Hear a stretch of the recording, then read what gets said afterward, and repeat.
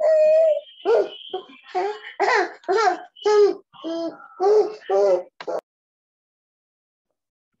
morning, everyone. Good morning. Hope all is well. Hope everyone is doing all right. Hope you had a great weekend. All right, looks like everybody's in. Oh, got a few people still trying to connect, but okay, we're all right. Okay, good morning, good morning. Hope everybody's doing great. For those who are local, I hope you made it through the snow all right. Yep. So we are still in chapter 3 somewhere.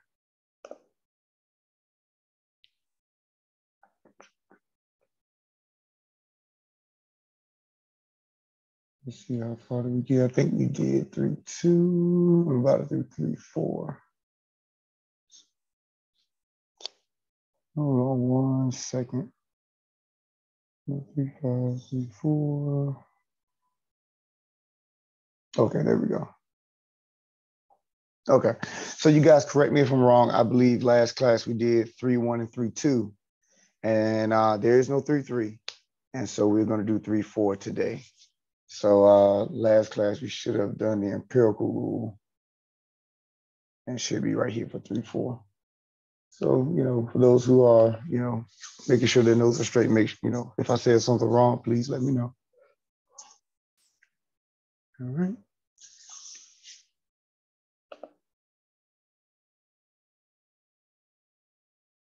All right. So 3.4 measures of position and outliers. Okay. So, and hold on 1 second. Yeah, okay. So z-scores is going to be the distance the data value is from the mean in terms of standard deviations.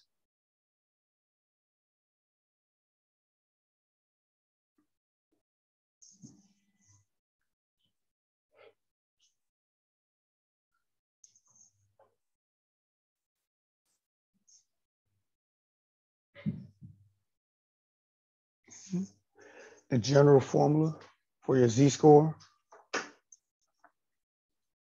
is the data value minus the mean divided by the standard deviation.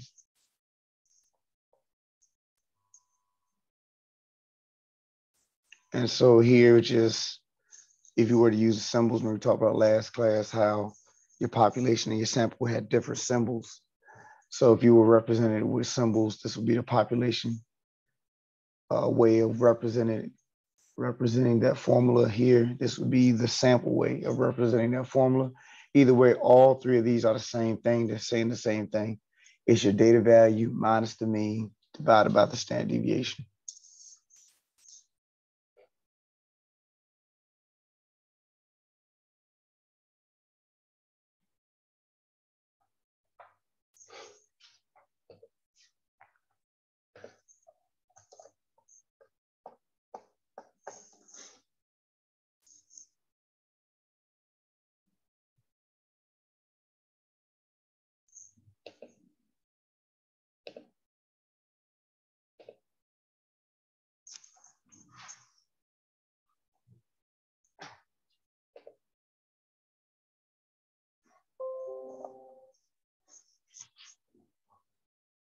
All right, let's scroll up.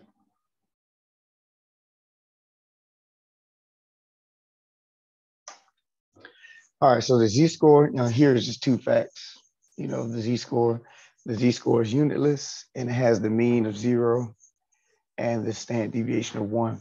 So when we get to our z-score chart, you'll see what we mean by having a mean of 0, standard deviation of 1.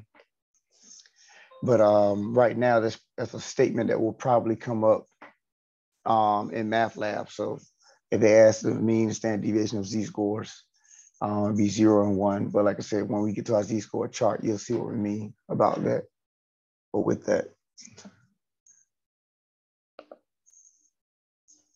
Anybody holding on to the green and purple?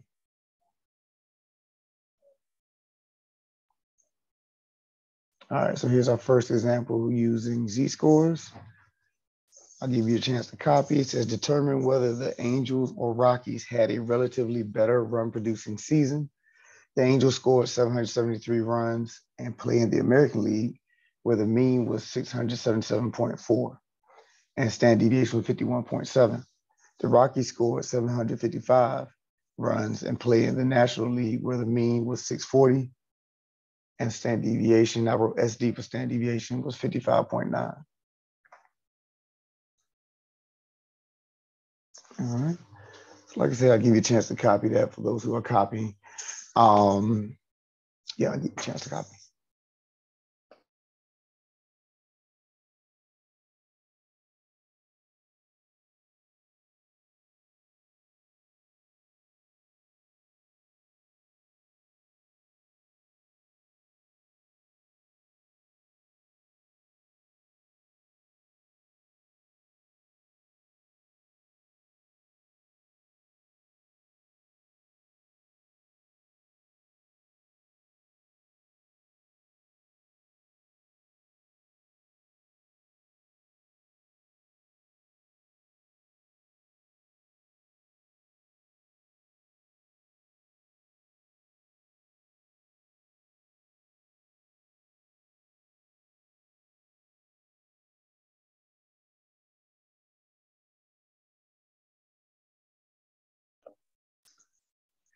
All right. So once again, determine whether the Angels or Rockies had a relatively better run producing season. The Angels scored 773 runs and play in the American League, where the mean was 677.4, standard deviation was 51.7. The Rockies scored 755, play in the National League, where the mean was 640, standard deviation 55.9. So if you know a little bit about baseball, or if you don't know anything about baseball, the National League and American League have slightly different rules. So that's why it's significant to compare whether it mean and stuff like that to each other, because they have slightly different rules and they're different leagues within the Major League Baseball. So what we're going to do is convert the Angels scored runs and then convert the Rockies scored runs separately into Z-scores so that we can compare them. So looking at what they've given us, the Angels scored 773. That's our data value that we're going to convert. Mean 677.4, standard deviation 51.7. Rockies 755 is our data value. Mean 640, standard deviation 55.9. So all we did was took all the information from the problem, just wrote it down according to our symbols.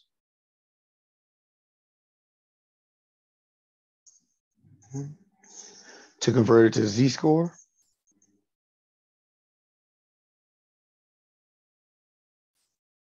data value minus the mean divided by the standard deviation.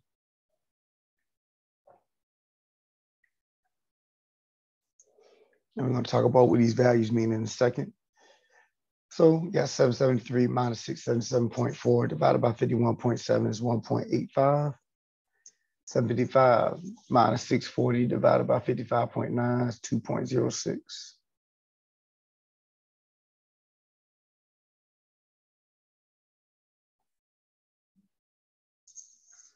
And we are always going to round our Z-scores to 2 decimal places. That's going to matter when we get to the Z-score chart. Doesn't matter right now, but MATLAB should be holding you to the standard of rounding to 2 decimal places.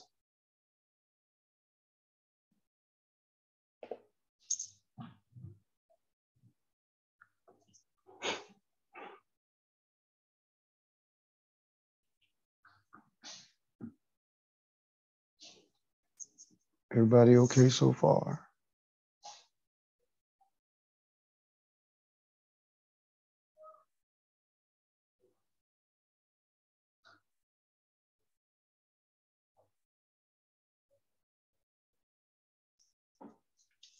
All right. So what does that mean? So it means the Angels scored 1.85 standard deviations above the mean. And it's above because it's positive. It is possible for your Z-score to be negative. If it was negative 1.85, then the Angels would have scored 1.85 standard deviations below the mean. So if it's positive, it's above the mean. If it's negative, it's below the mean. And then the Rockies scored 2.06 standard deviations above the mean. So this means that the Rockies had a better run producing year.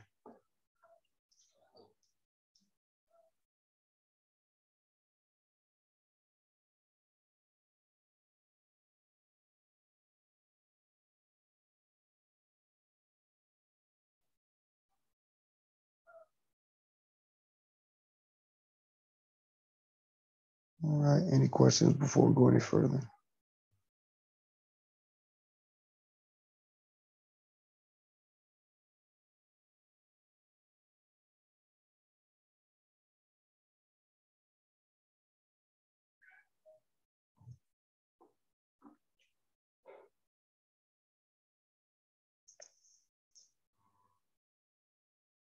Everybody okay? All right, so I'm still copying. I'll pause right here.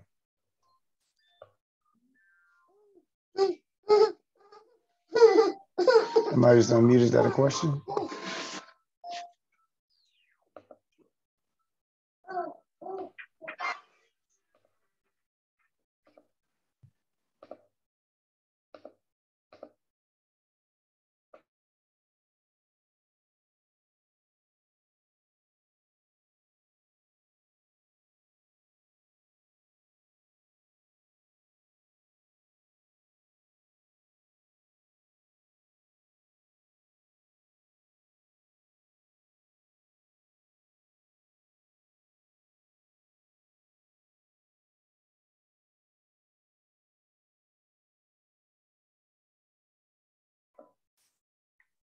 All right, scrolling up a little.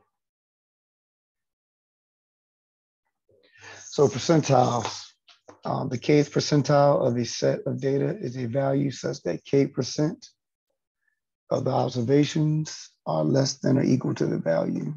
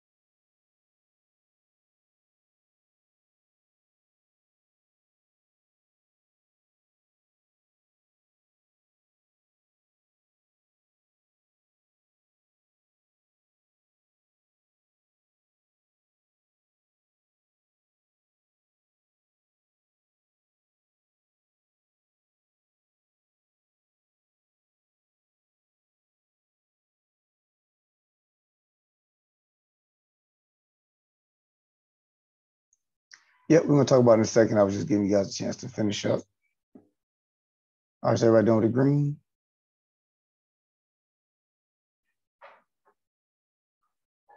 All right, so the kth percentile is denoted by P sub K.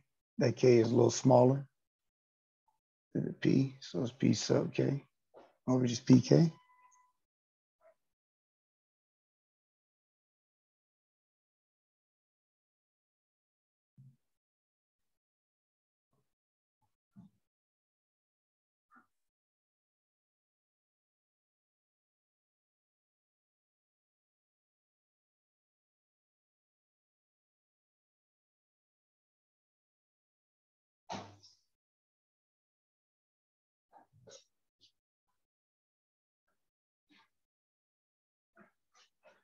So Jennifer just received the results of her SAT exam. Her SAT math score is 600. Her SAT math score of 600 is in the 74th percentile. What does this mean?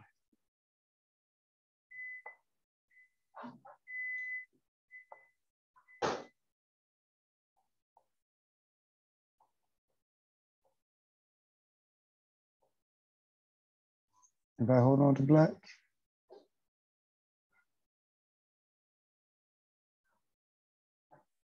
All right, so the red is the interpretation of that.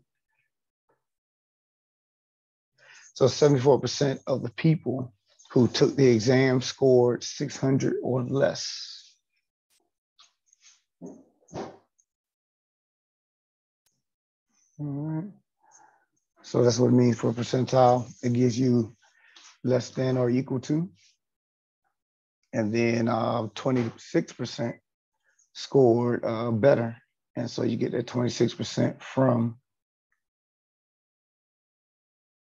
100 minus 74.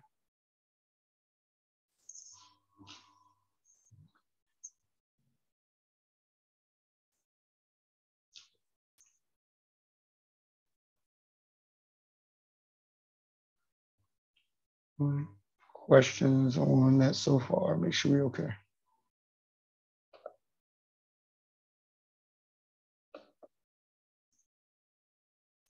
All right, how far you need me to go up?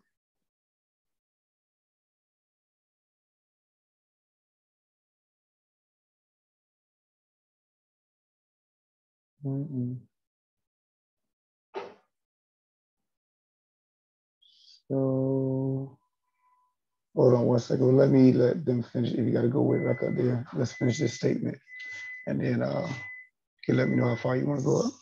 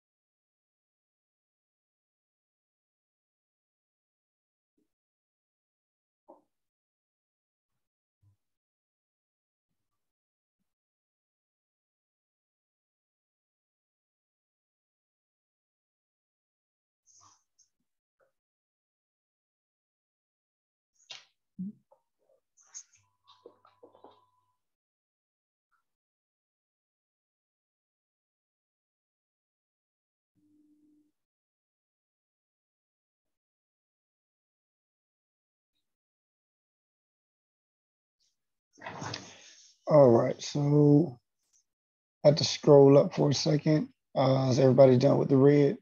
Is anybody still copying this?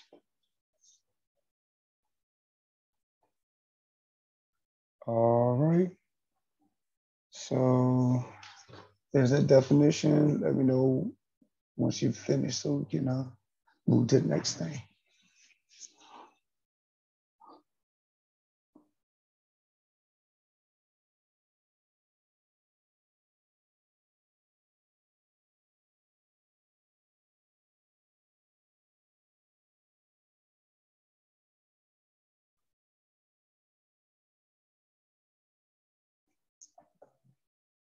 Yeah, no problem. Not a problem at all.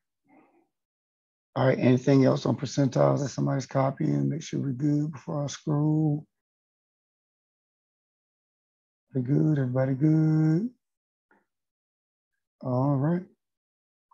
So quartiles, next thing, divides the data set into fourths. So quartiles divide the data set into fourths. So we have our minimum and maximum as bookends. Then on the inside, we have Q1, Q2, Q3, quartile 1, quartile 2, and quartile 3.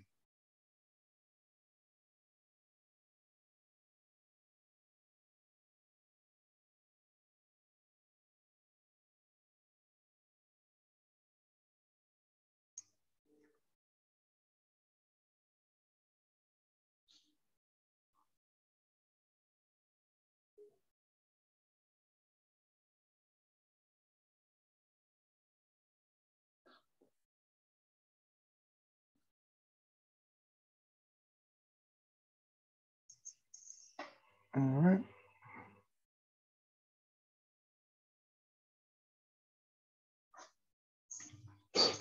So to find our quartiles, first thing you need to do is list your data values from least to greatest. Always make sure you do that first. A lot of times people forget that step.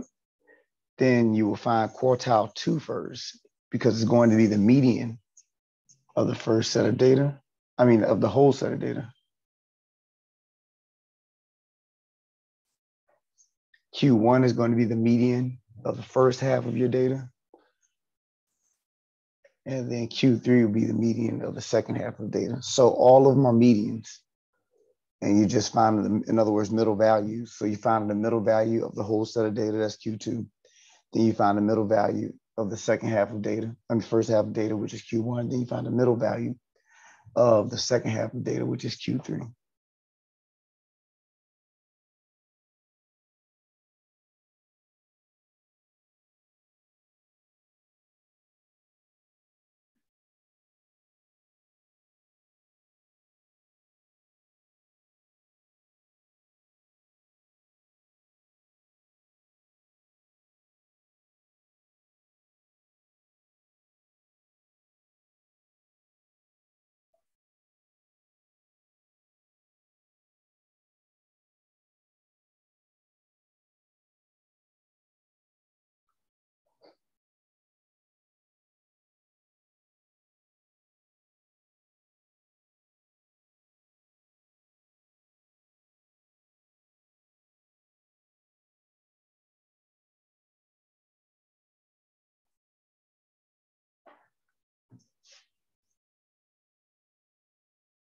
All right.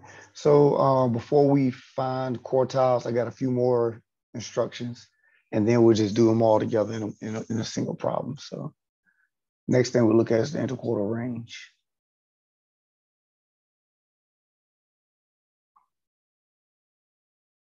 That's the range of the middle 50% of your data. You'll find that by doing Q3 minus Q1.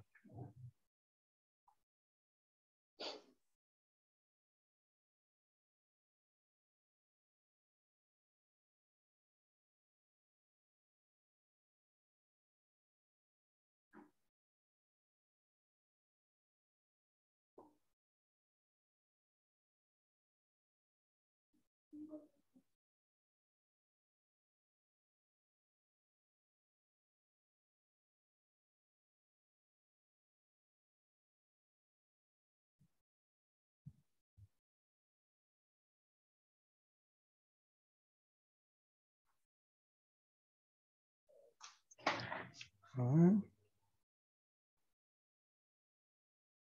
Then we will be able to check for outliers.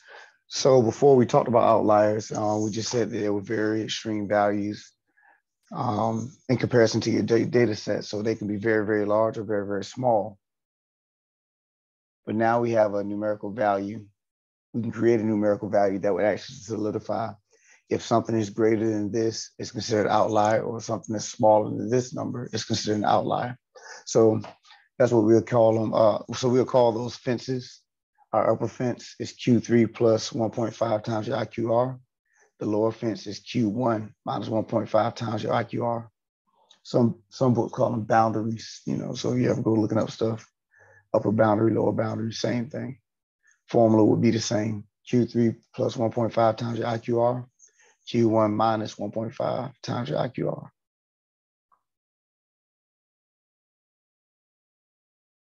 So if the data value is greater than the upper fence, then it is an outlier. If it's less than the lower fence, it is an outlier.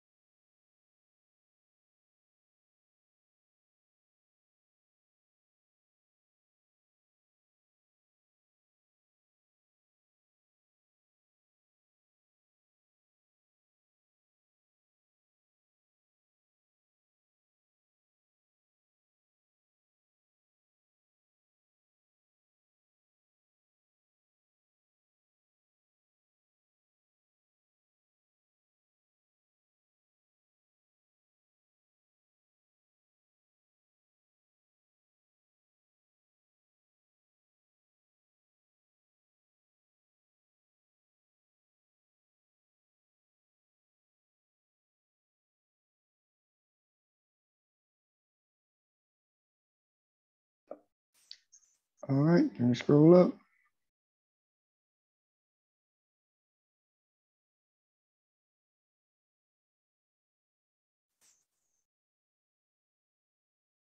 Let me see. Still copying. Okay. Oh no, you don't have to apologize. All right, so those data values, you start copying if you like. I gotta erase some stuff, but got somebody still copying, so I'm giving them a chance. All right, how much are you copying? Just need the green? Do I need to scroll back up? Are you good?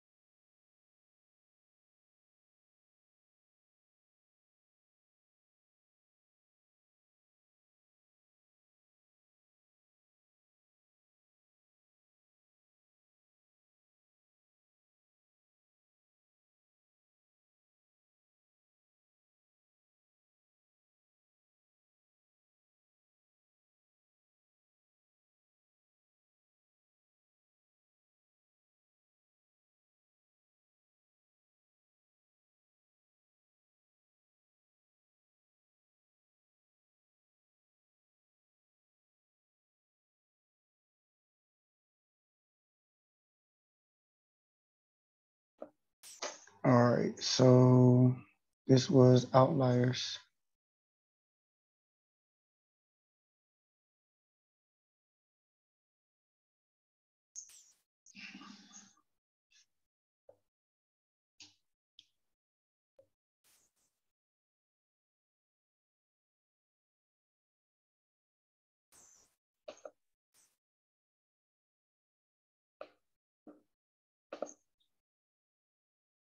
All right, so did that cover it, or you see anything from you?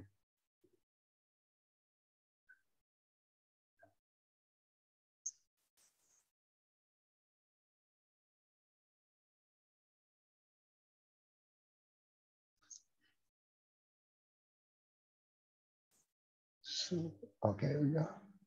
Okay, cool. All right, so let's look at this data set. We have, I have these circles here. Those me notating things. Erase it. So I have this data set right here. I went ahead and started off listing it from least to greatest. You may not necessarily get your data values, already listed from least to greatest. That's always going to be your first step, taking your data set and ensuring that your data set is listed from least to greatest. So we have 180, 189, 370, 618, 735, 802, 1185, 1414, 1657. And notice how I set up my data values. I counted them out, I have 18 altogether. That's what I have right here circled in red. So I broke it up in such a way that it's half and half, kind of sort of. 9 data values right here. That's not right. Okay, 9 data values here, and then 9 data values here, just to help me out when it goes to breaking up and trying to find my middle value. Remember, your quartiles are just your middle values. So I broke it up when I did my relisting of them from least to greatest. I broke it up in that way so that I will be able to see my data value, my middle values. So then the second half of data, 1953, 2332, 2336, 3461, 4668, 6751, 99, 08, 10,034, 21,147. So your first step is just to list your data values from least to greatest.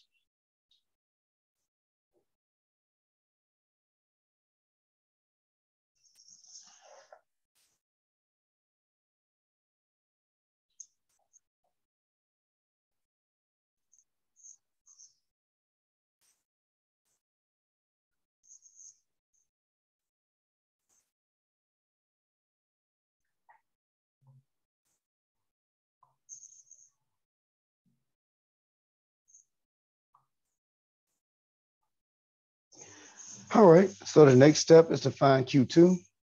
Now we have 18 data values. So that means there is not a legit middle value.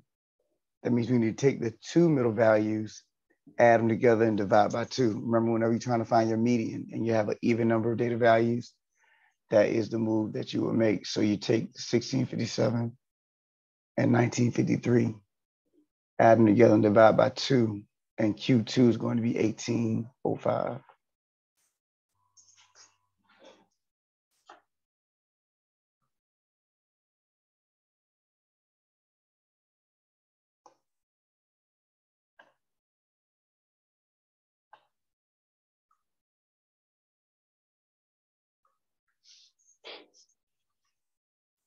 All right.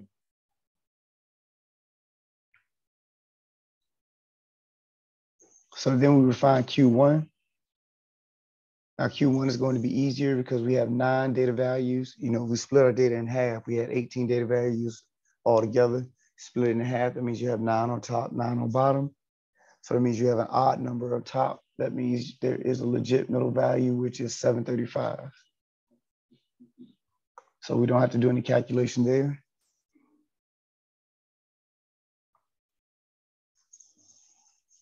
And then the same thing for Q3, the middle value is 4668.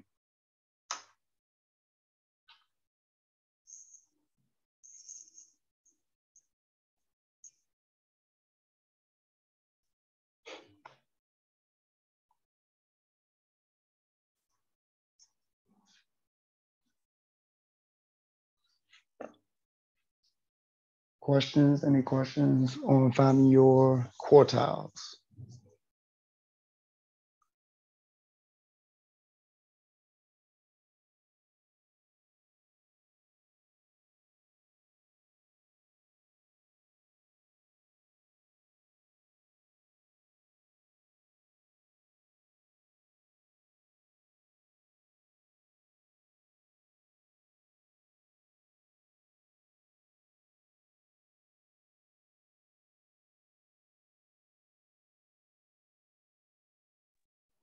Talking about for your quartiles? No, that's based on positioning. Your quartiles are the middle values. They're your medians of your data set. So whatever your middle value is for the whole data set is Q2. The middle value of the first half of data is Q1, and then the middle value of the second half of your data is Q3. So you're talking about the middle values. Yep.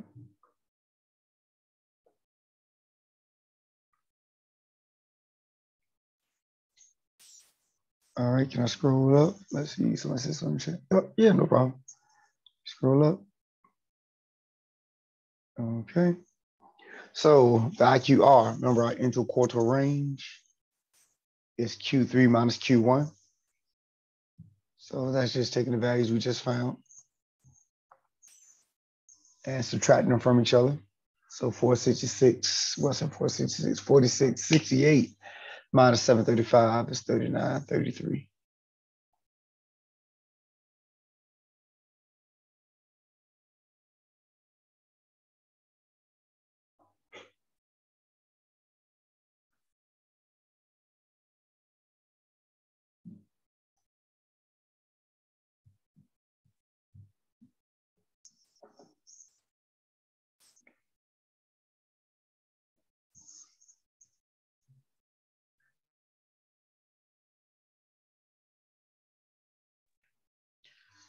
All right, everybody okay with step 5? Can we go to step 6?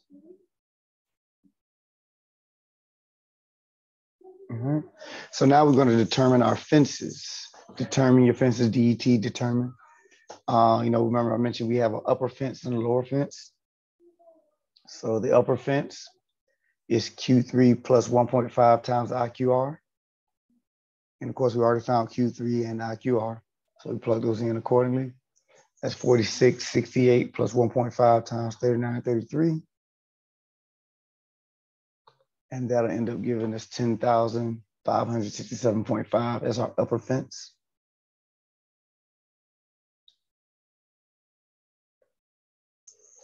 Anybody holding on to step 5?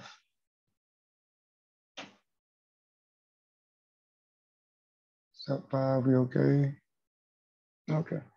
So then to find our lower fence, Q1 minus 1.5 times the IQR, 735 minus 1.5 times 3933, and that'll give us a negative 5164.5.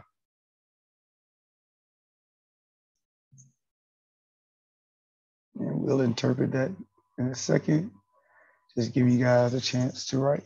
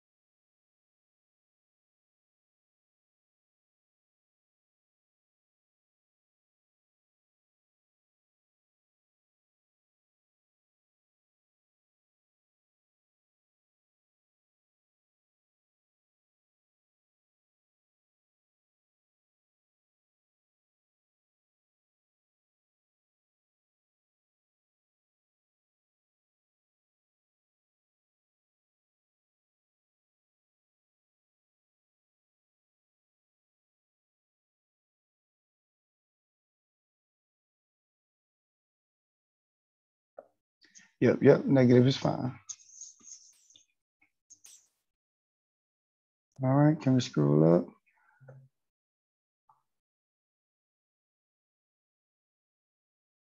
So now for our last step, we can determine whether if there are any outliers. And the answer is yes, because 21,147, that's the largest value that we had in our data set, is greater than the upper fence.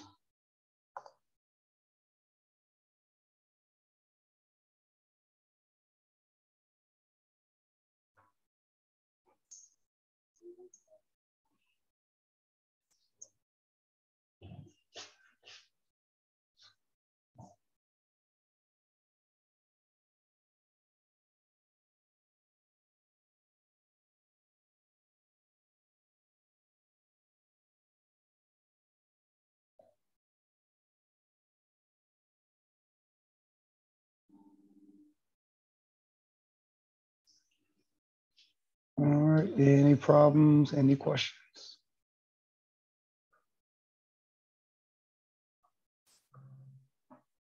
Upper fence, that was what we just found right here, upper fence.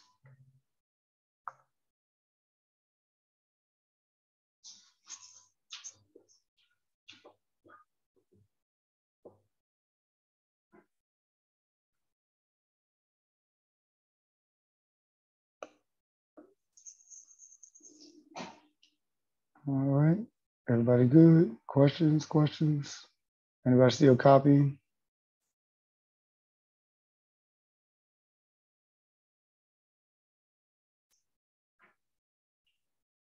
All right, so 3.5 is very similar to what we just did in 3.4.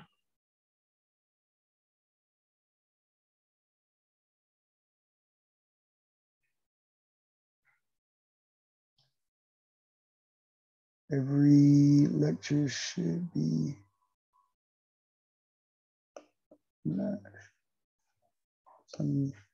oh, okay. I was I'm not sure. I'm about to go to dictionary.com. Like, hold up, let me. Yeah, every lecture that we have on Zoom is going to be recorded. And then, no, it's all good, man. It's all good. Every lecture that we have on Zoom, is going to be recorded and I'm going to put on YouTube if that's what you mean. And I'll send you guys a link out. Yep. So I've done that up to this point. Yeah, I thought I sent one out for this week. I'll check to make sure. But I believe I already sent that lecture out. I thought I sent it out this weekend. But yep, every weekend I send those lectures out. So check your emails and check Canvas announcements. It should be, normally I label those emails class lecture or class lecture link, something like that. So 3.5 is the same thing, except it just add this box plot, which is leaning on what you find in your 5-number summary. And you see our 5-number summary is what we just found, your minimum, your maximum, which is given, and then Q1, Q2, and Q3. So that's your 5-number summary. And then, like I said, when we do our box plots, you use your 5-number summary in order to establish your lines. So it's just taking what we just did in the last section, and I'll add an extra step.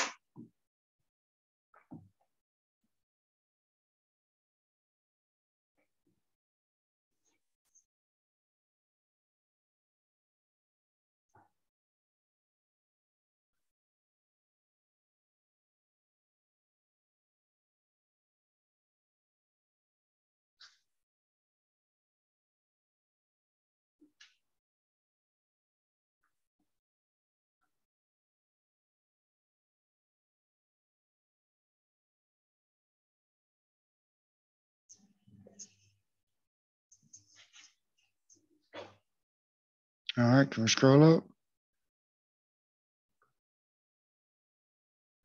Yep. Yep, that's the 5-number summary right here.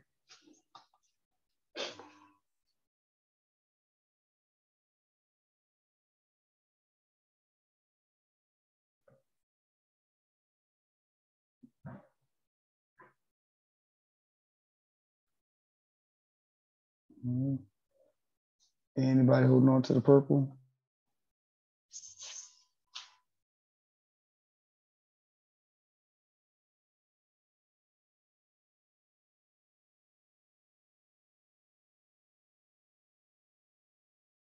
All right, everybody good? Purple, gone. Okay, so box plots. It's a graphical tool used to compare groups of data. It consists of a box with lines that extend to the minimum and maximum values that are not outliers. Box plot and box. And box and whiskers are the same thing. Box plot and box and whiskers are the same. It probably is. It's just another way of labeling it, another way of calling it that. Yep, probably is, because I don't think of anything. I can't think of anything else that you could be referring to other than on the box plot. Yeah. Nope. So it consists of a box with lines that extend to the minimum and maximum values that are not outliers. These lines are called whiskers. Outliers are represented by an asterisk. So we're doing a modified box plot in this section, wherein we use an asterisk to represent the outliers. Well, I'll scroll down a second. Just want to make sure everybody's okay with what we have.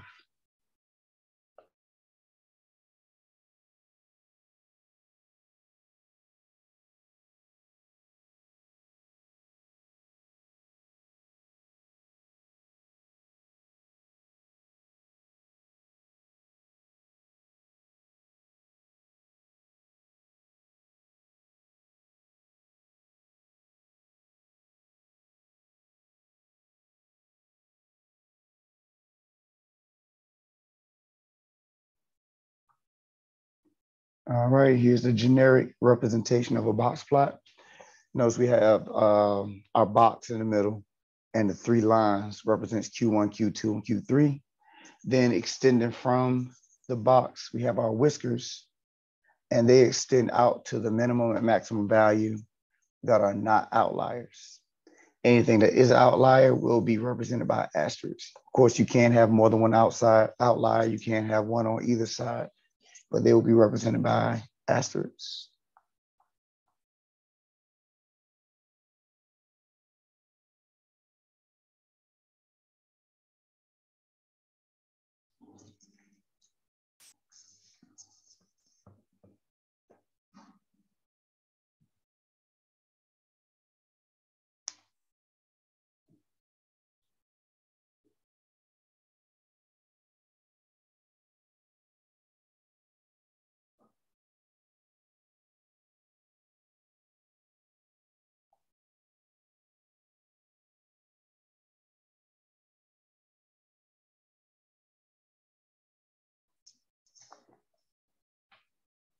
All right.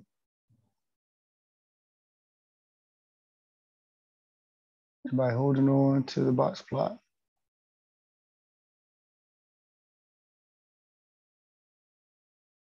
All right, so Let's do this example that summarize everything that's going on in 3.5. It says give the 5-number summary and sketch the box plot. So I just wrote a note, something that I referenced to last section. The data set is not always written from least to greatest, so make sure this is the case before you move forward. Give you a chance to write that out.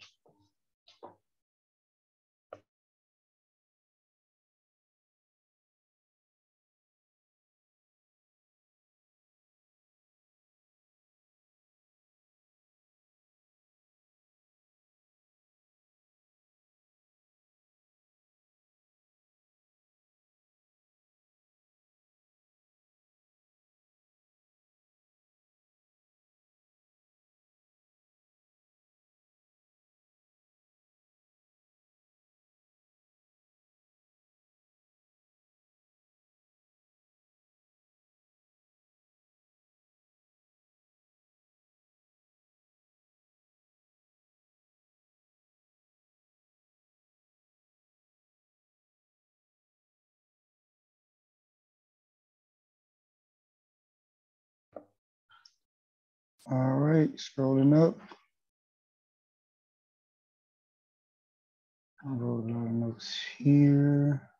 Anybody still holding on to the red statement? Oh, it should be good enough right there.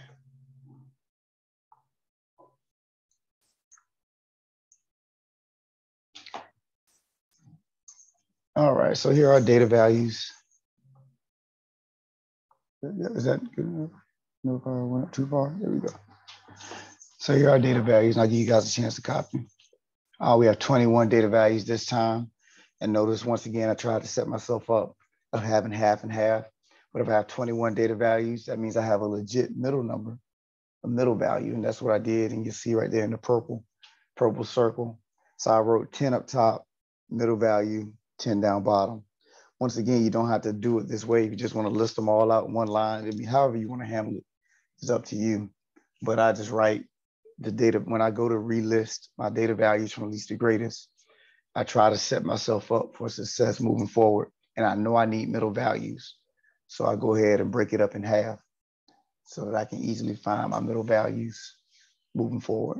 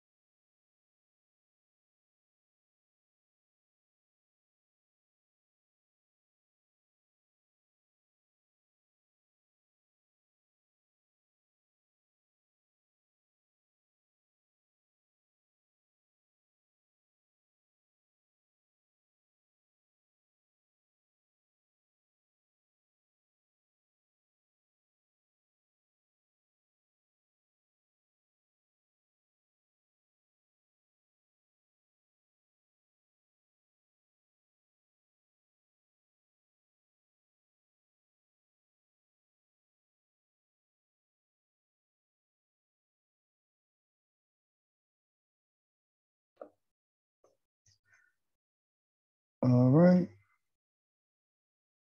So are we good to move to step 2? So like I mentioned before, we have 21 data values. So that means we have a legit middle value, which is 30.95. And so Q2 is always the middle value of your whole data set. So that's 30.95.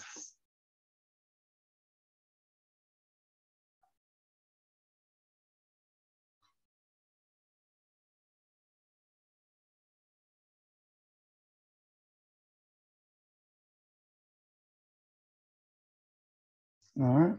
So now to find Q1 and then Q2, we'll take the middle value of the first half of data, which is Q1, middle value of the second half of data, which is Q3.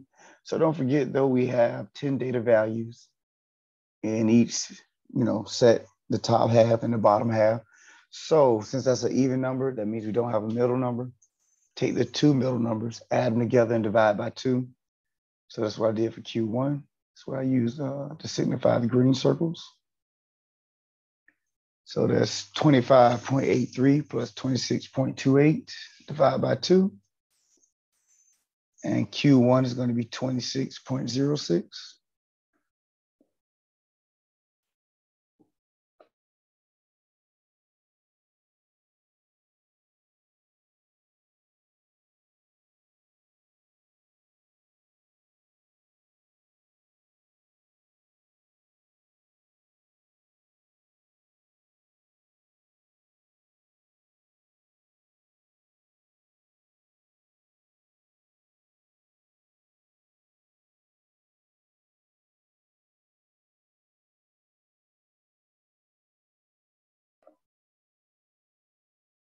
All right, and then to find Q3, 37.05 plus 37.43 divided by 2.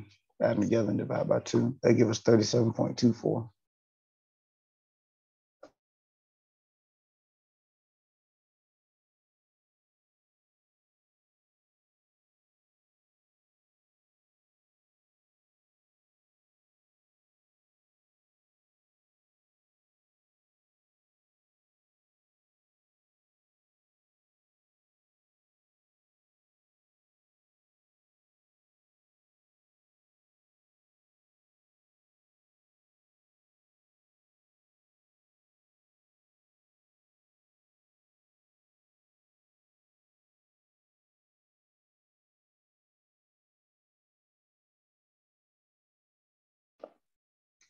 All right, are we okay with scrolling up? Somebody says something in chat.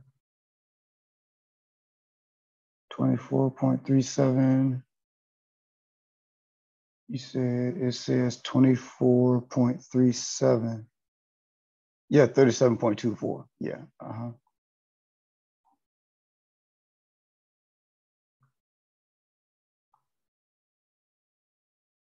All right. So we're following the same steps that we followed last section. So the next step is to find the IQR. Q3 minus Q1, 37.24 minus 26.06. It gives us 11.18.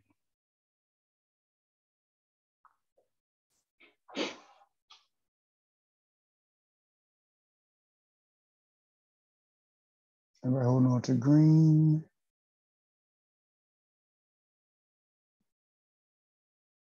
Dark blue.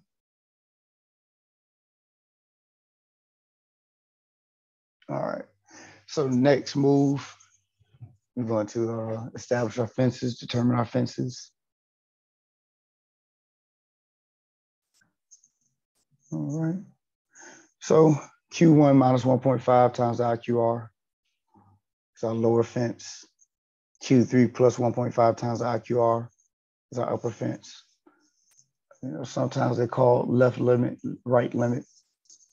Sometimes they call boundaries. So I was just giving terminology here, but it's all the same thing, whether it's your limits, fences, or boundaries, you're finding the same thing. The formula is still going to be the same. Q1 minus 1.5 times the IQR, Q3 plus 1.5 times your IQR. So our lower fence will be 9.29. Our upper fence would be 54.01.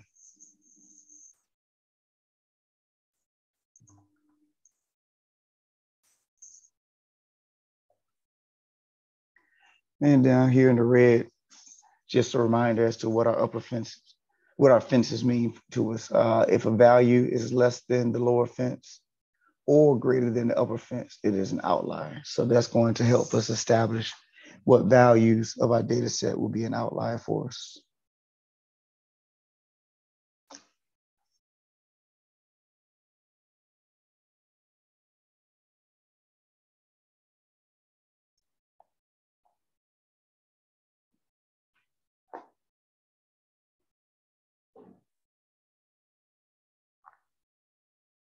Already done with IQR. All right, so last step, and then we'll be able to finish off the problem. Determine your outliers. So 54.63 is an outlier because it is greater than the upper fence.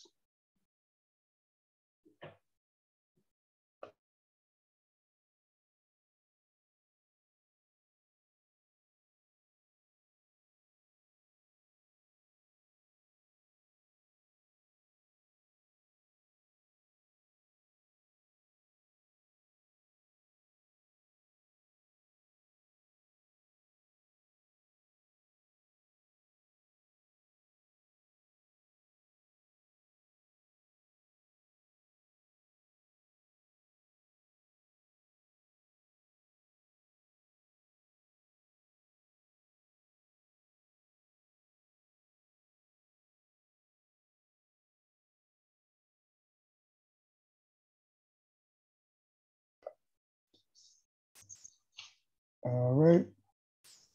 Can I scroll up some? Anybody still hold on to light blue? All right. So 5-number summary. You take your minimum, which is the smallest value, 1995.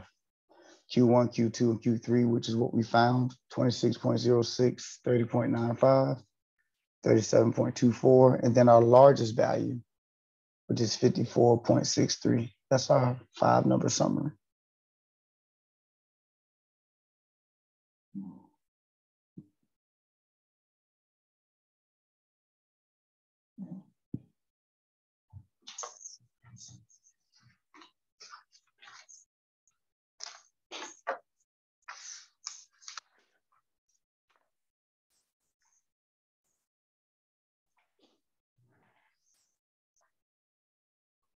All right.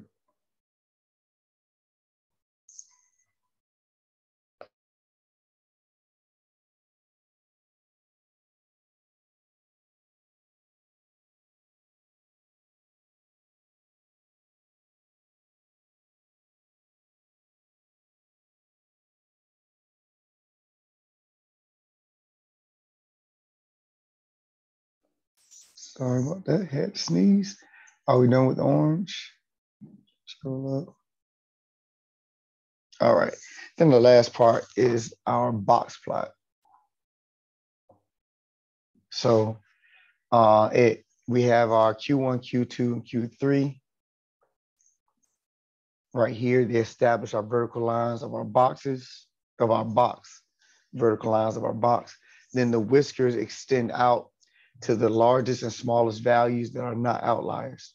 So our minimum was 1995, that was okay. But remember, our maximum value was an outlier.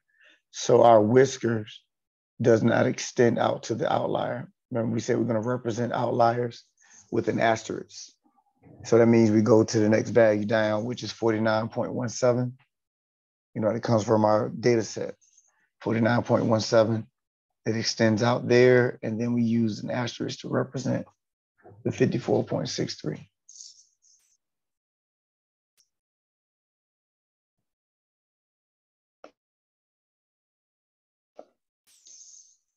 Any questions? Any questions?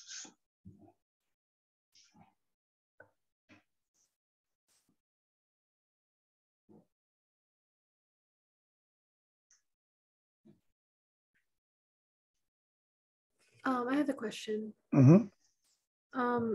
It says the max is not an outlier, but it says in number 5, the max is 54.63. I don't get it. The maximum value that is not an outlier, it extends to the maximum value that is not an outlier. Yep. So this is the maximum value that we have. But but our whisker only goes to the maximum value that is not an outlier. So that's why it couldn't extend all the way to the 54.63. And I think you said you got it, but I just want to make sure everybody's straight. So here is the next value up. You know, this what value is an outlier, so the whisker wouldn't extend to that. And so it goes to 49.17. So this value right here it's our max value, but our box plot extends to the value that is not an outlier. Okay, thank you. Yep, no problem. So is everybody okay with that? Now, this has nothing to do with, being an outlier, these minimums, maximums. As far as your 5-number summary has nothing to do with being an outlier or not. That's just your summary. What is your minimum? What is your maximum? But when it goes to our box plot, they don't extend out to outliers. So, that's how you would handle that. All right. Anybody else, excuse me, any questions? That's it for 3-5. So make sure we're good. Body straight. Anybody still copying? All right, let's see what I got down here. All right. So at this point, we are done with chapter 3. So that means you have 3 chapters that you're held responsible for. Chapter 1, chapter 2. Yep, that's it for chapter 3. Yep, and that's what I was trying to warn you about, being careful with chapter 3 and chapter 4, because they are quick. Chapter 4 is only 3 sections. So I really could do all 3 sections in one chapter in one sitting if I do it right. But or nothing else, start chapter 4. Start chapter 4, start chapter 5 in the setting. Basically, if I want to cram and start throwing stuff at you, I could. So we're not going to do it though. But I'm just letting you know where we are right now. Chapter 1, chapter 2, and chapter 3 is completed as far as the lecture is concerned. Are we still copying this? Is everybody done? I want to see if there's anything else writing down here. Okay, very good. So chapter 1, chapter 2, and chapter 3 is homework in Math Lab. Chapter 1's test is chapter 1 and chapter 2. And then if you have not sent me those definitions yet, make sure you get them to me. You don't want a 0 for an easy grade. All right. So test 2 is chapter 3, chapter 4. So we're not done with chapter 4 yet. So you don't have to worry about test 2 as of right now. But just making sure we understand, and this is somebody else, but just making sure we understand what is on the table right now for you guys to knock out. Okay. Questions on what is expected of you up to this point? Everybody good? Everybody straight? Let me see. I have a question. I'm listening. Yes. Well, I already sent the definition for chapter 1 and chapter 2. There's more definitions to send. No, I'm just talking about chapter 1 and chapter 2. There is no more definitions to solve and send in before the test. No, it's just that some people haven't sent those yet. So I was just saying, if you haven't sent chapter 1, chapter 2 definitions to me, you want to go ahead and get those to me as soon as possible. Oh, okay. Yep. Thank you. Yep, not a problem.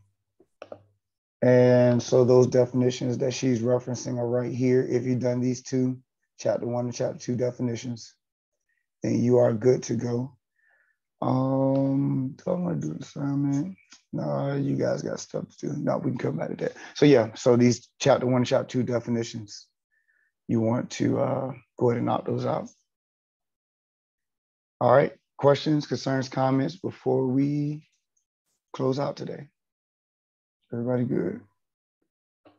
I'm sorry, I have another question. Mm-hmm. We have to solve the assignment 1. No, but I was about to mention that they're not due as of yet, haven't put a due date on them. I was going to tell you that if anybody is in a position to go ahead and knock them out, then they can, but I'm not asking for them right yet. I probably won't ask for them until after we knock out chapter 4 and we use them as a review to make sure you guys are okay going to chapter 2's test. But if anybody wants to get ahead, we are going to do assignment 1 and assignment 2. So notice they're odd problems. So the answers are in the back. So it's not an assignment to be challenging in such a way that it's breaking your brain, but it's a way to gauge yourself to see if you're ready to move on from chapter 3 and chapter 4. So both of those have just with 3 problems here and then 4 problems here. So 7 problems altogether. And it's just going in, knocking them out, and then checking your answers according to what's in the back of the book. If you cannot get what they got in the back of the book, then that means you need to ask me some questions. Once again, they're not due yet, but if you want to move ahead and get them out of the way, then you can, as far as chapter 3 is concerned. Just reemphasizing what we just did, like, box plot, 5-number summary, Q, quartiles and stuff like that. So once again, there's no due date on that yet, but I will ask for them at some point. So it's up to you if you want to move ahead or just wait till, we get to that point. All right. And now you will submit those the same way you would submit, same way you submitted your definitions, just doing them on paper and then taking a picture, shooting them to me in an email. Okay, questions? Everybody good? Everybody straight? I have a question. Yep. Mm-hmm. When we take the test, we email you our notes, right? Yes, any scratch work, you'll shoot that email to me. Mm-hmm. Yeah, and it may not be much. That's just a general statement that I send out to all of my classes. Some classes like pre-calc or calculus most definitely will have work. You guys, especially since you're using stuff like easycalculation.com, you may not have that much work. So, but if you do, it's, then you will shoot that to me. Okay, thank you. Mm-hmm. Not a problem. Anything else? Anybody else? All right. So that's it for today, guys. Have a great one. Be safe. Every day is opportunity for questions. So if you try something out in chapter 3, get stuck, feel free to ask it. Other than that, next class, we'll get started in chapter 4. You guys have a good one.